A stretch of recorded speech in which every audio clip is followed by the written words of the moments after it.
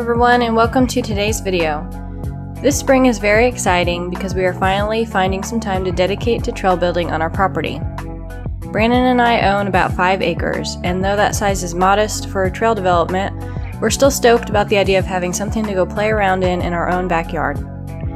This will be the first video in a series I plan to bring to you as the year goes along. For trail building, the first and most important thing you're going to need is proper clothing. This part of our property has been overrun by invasive vines, honeysuckle, winter creeper, and yes, poison ivy. Boots, gloves, pants, and long sleeves are critical if even the tiniest chance of coming into contact with poison ivy is possible. A good hat or sun protection is also important. Next, you're going to need the right tools. Consider trail building machinery and heavy-duty equipment a luxury, but it is by no means a requirement. In today's video, I'm able to clear an entire trail using just my hands, a reciprocating saw, and a McLeod. If you haven't heard of McLeod yet, I highly recommend it. It's basically a robust rake, shovel, and tamper all in one. Use the rake end to pull up roots or clear leaves and debris, and flip it around to use the sharp end to dig and break ground as you clear a path. This trail took me a couple of weeks to clear. I plan to go back and tamp it later. We also plan to add a couple of wooden features and a small rock garden too. If you enjoy this video, I encourage you to give it a thumbs up and subscribe so you can see all the updates as they come out. Join me for the next episode when I get the chainsaw out and clear a path through several large hedge trees. Thanks for watching. Even if you can't build trails of your own, I guarantee there are volunteer opportunities out there for you to earn your dirt on community trails. It's a great experience to help out and meet new people. Alright, that's it for me. You all have a great week, and I'll see you in the next one.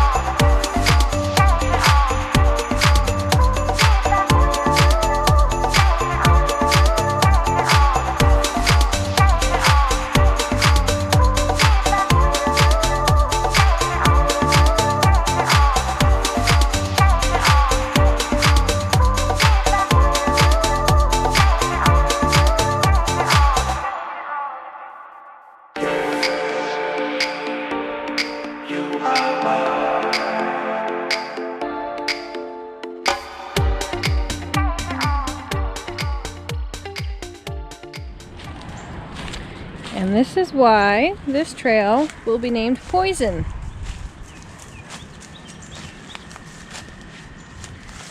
This bad boy was a gigantic poison ivy vine that we cut last fall. So hopefully it's kind of dead. But that's like the thickest poison ivy vine I've ever seen in my life. It's humongous.